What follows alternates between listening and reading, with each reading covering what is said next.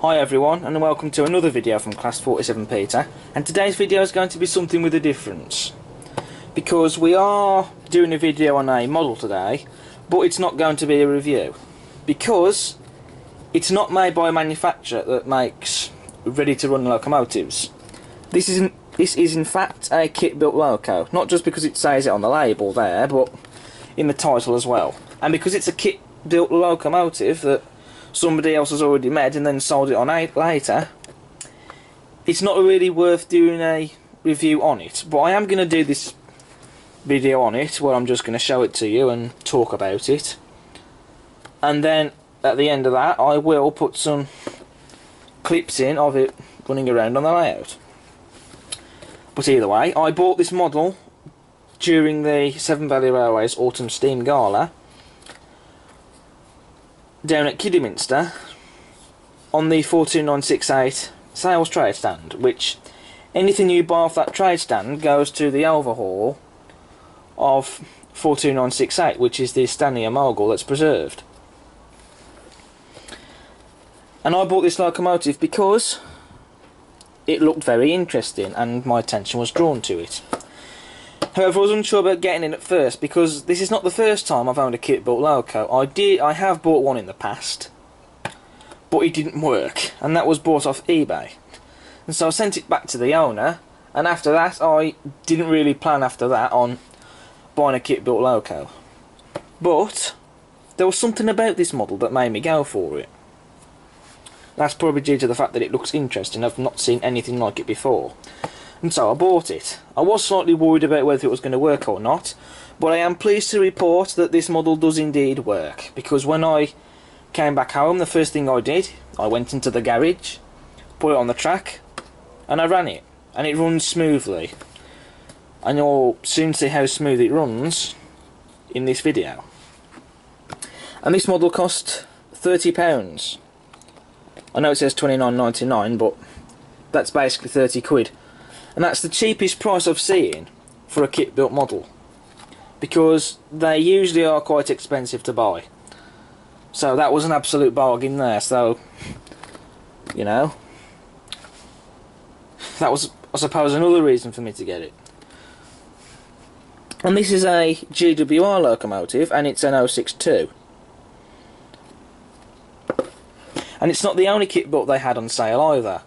They also had a King Arthur, which is the Class N15, but that required, or it would have required, handrails to put on the model, cabside numerals and lining on the boiler and the cab. And so I didn't really fancy doing that, because it would cost a bomb just to simply get all that stuff, to simply get it to look decent, to fit in my collection and to get it up and running. And I already own a Class N15 as well, made by Hornby, which, as we all know, make models that are already ready to run, so there's no point in me getting that one. And I may buy another kit built loco in the future, but only if it's something that I'm interested in getting. If it's something I already have in my collection, then I'm not going to buy it. Because at the end of the day, there's no point when you've got a manufacturer that makes that specific model ready to run. But there is the locomotive, and just look at that.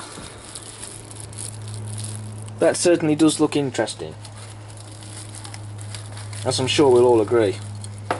And she's a little beaut as well.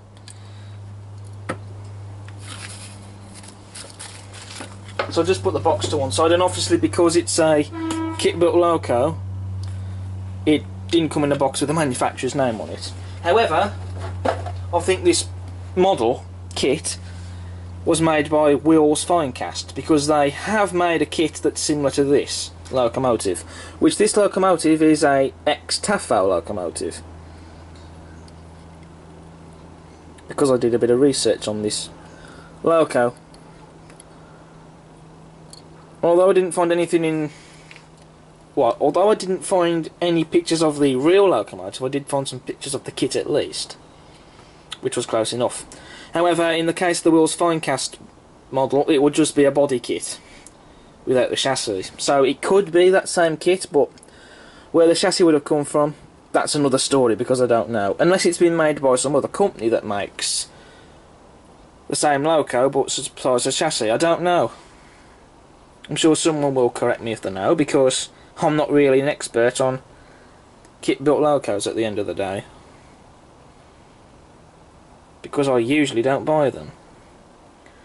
But I made the exception with this loco. And it really does look the part. Because it's a locomotive I've never seen before. Not just in reality, but in model form. Because there's nothing else like this on the market. But then again, I don't think there is anything you can anywhere to buy this locomotive from now. So there was slight stutter in there. I don't think there's anywhere where you can buy this model from new anymore.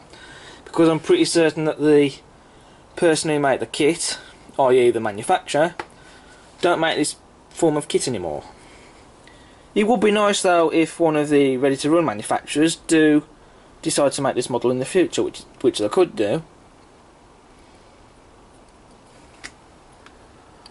But even so. And because it's a kit-built loco, this is a metal kit, so the body is made of metal, and that certainly does make it a bit heavy. But even a kit-built locomotive needs weight for it to pull things, because if you couldn't pull any of your stock, then it wouldn't be of much use to you at the end of the day. I will point out with this model though, when I first bought it did have to have some touching up to do. First of all, the transfers were peeling off, only slightly though. But in the case with this particular side, most notably, when I first bought it, the transfers weren't put on correctly and they were all over the place. So I removed them, bought some new transfers and put them on. And then put gloss coat varnish over them to protect them from getting torn. Which, although you turn it into the light, it gives it a shine effect, but it does look nice at the end of the day. And also, I had to touch up some areas of paint because in some places some of the paint had come off and you could see the metal finish on it basically, which is touched up now and she does look really nice. Even if it's a kit built model that someone's built, it does look the part. And I do like the driver in the cab there, which adds to the detail. Being a kit-built loco, you can see the mechanism in the cab, but you can't do much about that, because that was going back to the time before anyone would think to put cab details like that on models. And also, you're not going to have sprung buffers either, because kit-built manufacturers don't supply them, but given it's a metal body kit, and the buffers are, at the end of the day, made of metal, which is nice, because I don't have care for the sprung buffers. But it is nice that they're made of metal though, at least.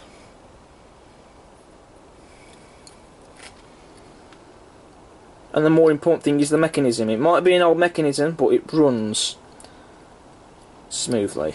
And also, whoever built it has added a real coal load in there, which looks nice. And a lamp on the back. And interestingly, this model does not have any tension lock couplings. It does have these chain link couplings on the front and the back there, as you can see. However, it does have these, which is wire wrapped round the buffers. And I have seen this on other models at model railway exhibitions. Now, when I've been to them and seen models with those, it does seem to work okay as a coupling. But I've not yet tried it myself because I haven't got this model to pull anything, because when I ran it on the tracks, I didn't couple it up to any stock.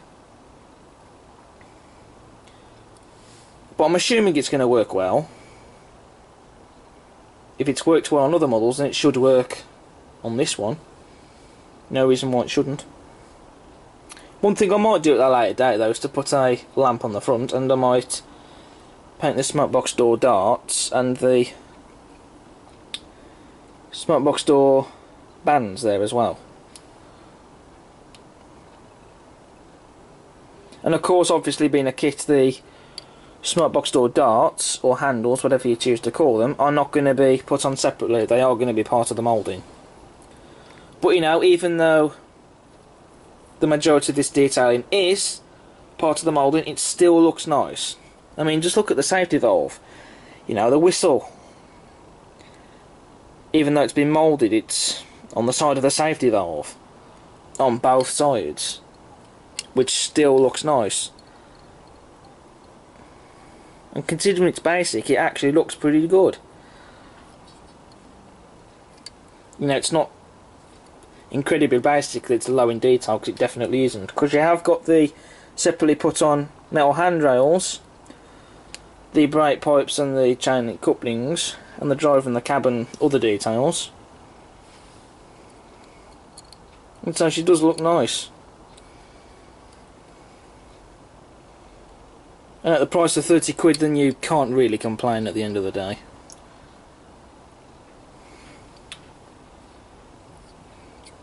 But anyway, I'm now going to show you just how well she runs, because I think I've done enough talking on this loco.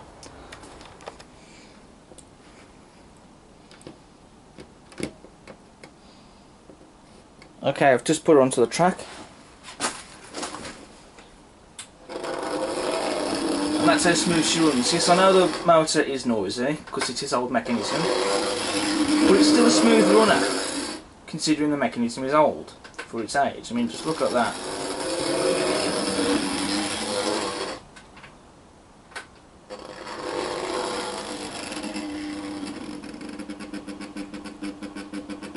And considering that's old mechanism,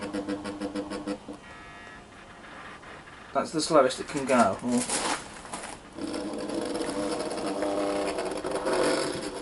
It stopped on dirty track then.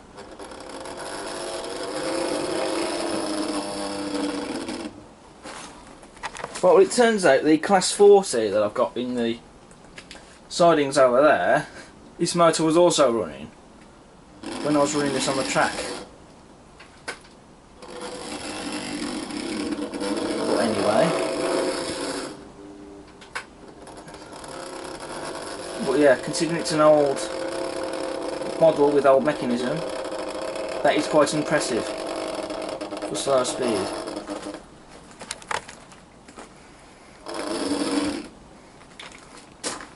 Okay, so I'm going to put these Calorestri coaches behind it, and then I'm going to show some shots of it running around on the track.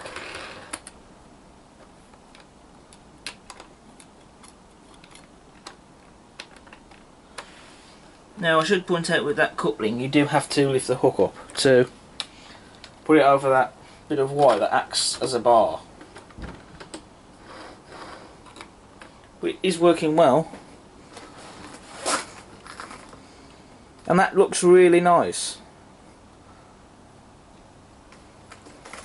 And I will do some double headers with this, because I am planning on it. It might look good double heading this with the Duke Dog, the Castle Class, and maybe even City of Truro. Perhaps, I don't know. So let's get her going.